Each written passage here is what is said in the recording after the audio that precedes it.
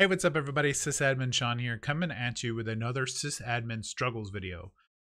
This is a topic that's been kind of weighing on me a lot more recently than other times in the past, so I wanted to talk about it now, partly to get it off of my chest and partly to let everyone out there know of a situation that's going to come to you in some form or fashion during your time in a sysadmin type career, an IT career, really any career. Will have these sort of issues, but I'm going to come at it from a sysadmin point of view. So what we're going to be talking about today is turnover, promotions, and reorgs, and how those three things will affect your mental state, your workload, your pay, your plan or vision for the future of your position and where you wanted to go and what you want to do, all those kind of things. So let's start with the first one, and that's turnover. Turnover is the term I use, and most everyone seems to use in the IT field, when somebody leaves, when maybe one of your coworkers gets a new job at Amazon and they're super excited, and you're like, oh man, I'm gonna miss them. That you're gonna be down a person. You're gonna be down a person. You're hopefully already getting the hiring process started to replace them, and you've hopefully also gotten a giant data file of documentation about everything they did and how they did it and why it was done the way they did it. Those aren't always the case. So turnover can bring in a lot of stressful stuff. When somebody leaves that knows a lot and you're still there, obviously you're still doing your job. And if you were, if you worked closely with that person, you probably will have to cover their base. You're going to have to take over the responsibilities that they mainly managed while they look for the replacement, or someone else on your team that worked closely with them, which means their workload is going to not so much double, even though it is kind of doubling. It'll be similar to that. You need to have a little bit of understanding, compassion. They're not going to be able to get stuff done as fast as they were before because they're doing two people's workload. And then when the new person gets hired, you're going to have to train that person. And depending on previous experience and differences in your environment versus the environment they came from, that could be 6 months to a year at the minimum. Just to get their feet running, get there, get in the system, get all their permissions, everything squared away, depending on your onboarding process and your HR and all that jazz. You might as well give yourself 6 weeks to a year or 6 months to a year of just balancing projects and training of the new folks. And then that leads to our next one, promotions. So promotions are great. Currently we've had quite a few promotions lately. We had some of our help desk level 2 technicians get promoted, and one did a turnover. So both situations have occurred. So their area is down 2 personnel right now, and they're looking for 2 more people. But again, with that, it's almost like turnover, because now that those 2 positions are empty, they're down 2 whole positions worth of people, and everyone else is having to play coverage for those positions, which is rough. And you want to help as much as you can, and you also want to make sure that they get someone hired as soon as possible. But that's where even promotions can make things struggle, and that's completely different from what can happen if you get promoted. So let's say you are a regular system administrator, and then your boss comes up to you and says, hey, I'm promoting you to senior. The other system administrators are going to answer to you, report to me. So in one of my previous positions, that's where I was at. I was a senior system administrator, and the 2 other system administrators basically worked with me on all the projects. I didn't control like their pay or if they could go sick or go on vacation. It was good to know that stuff, but it was more about, making sure that if I had something I needed to get done, I delegated those kind of work things to them. And when they needed help, they came to me, and so on and so forth. And I used it as a way to help them get training to basically take over for what I had been doing. Should I get promoted again, they could move one of those 2 up into that position without having to worry, do either of these folks have any of this experience that we had in Sean?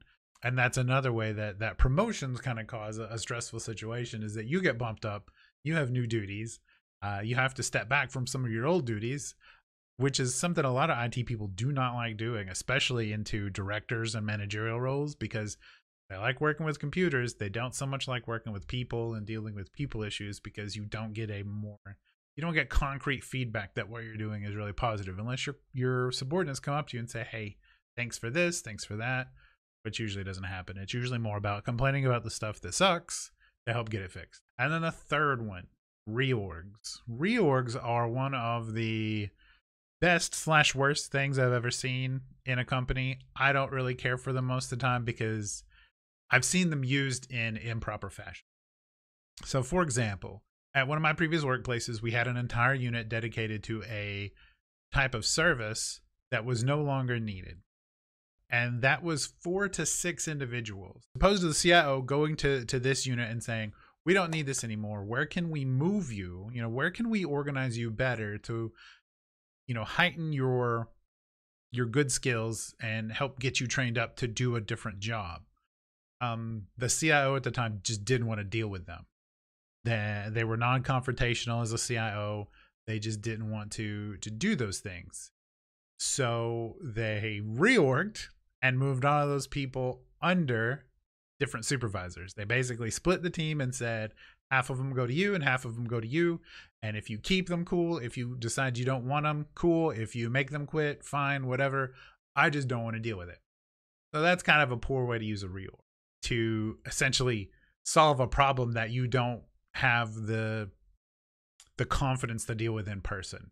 Realistically, what happened was most of them decided once they got put under a different manager that they'd go ahead and retire because they were of retirement age and had plenty of years.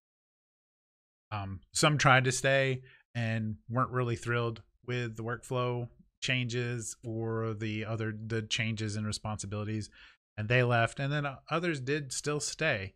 And then, other reorgs I've seen is just sort of moving people between roles as a way to get them promotions and pay raises without just giving pay raises. So in some situations, you maybe can't give a raise directly for one reason or another, but you can put them into a position that would get them a raise, though the responsibilities may not be all that different. They may have already been kind of doing that workload, and then people play the shell game with finances so that they can say, hey, well, now you're making more because you're in this different role, but you're going to keep doing the same thing. That's not really a great way to do reorgs either. There are good ways to do reorgs, though. Let's take that first example again. You have a unit of people that the service they offered within IT is no longer needed for whatever reason. It's obsolete. It got, outsourced. It moved to the cloud, something like that. So you have these individuals, and you don't specifically want to just cut them loose. You want to try and find something for them. So what should have happened in that regard is when the project came up that said this will make these individuals obsolete, that is when they should have started saying, where can we put you moving forward? We know that this is going to make your position currently obsolete, but we're not trying to fire you because you've been a good employee for the past 20 plus years. Where can we put you? What are you interested in? Try out some different units and see if there's anything in particular you like, and then we can split your positions and put them under said supervisors. Or, maybe there's a new unit we could build out of what your unit was that has new roles. That's a reorg that works in a more positive light. That's a reorg that doesn't cause as much stress, though a lot of times there are individuals that have been working in IT for a long time that don't want to move from what they're doing. And if they're asked to move from what they're doing, they're going to fight the change that's making them move from what they're doing, which is a whole other topic. That's kind of it. You're going to have to deal with turnover. You're going to have to deal with promotions, and you're going to have to deal with reorgs. They're not going to go away. These are 3 tools used. These are 3 situations that come up, and, some are beneficial, some are not beneficial. Some are used in a beneficial way, and some are used and sometimes they're not used in a beneficial way. You just kind of got to go with it. And if it happens to you, it happens to you. Don't let it stress you out. Talk to your supervisors if it does start to stress you out, especially the turnover. If turnover happens, somebody leaves and your supervisor goes, hey, I'm going to need to lean on you more. And, it should only be for so many months or something like that. Ask about, hey, is there a stipend involved? Is there some way for me to get any sort of reimbursement for the extra workload? Are you expecting me to have to work extra hours? Things like that. I've gotten both of those situations where they say, oh, there's some reimbursement in the form of a stipend that you can have for this many dollars to cover that. Or they'll say, well, we're not really going to add your workload. unless it's something critical, and then it would be maintenance hours anyway, and that would be covered under our whatever our maintenance cycle was. So it just means that we're going to slow down projects. That's kind of the best way it can go for you if it's turnover, is that everything just sort of slows down a little bit so that you can maintain the stuff you're working on, maintain the stuff the other person was working on, and train the new person, but in a reasonable time frame.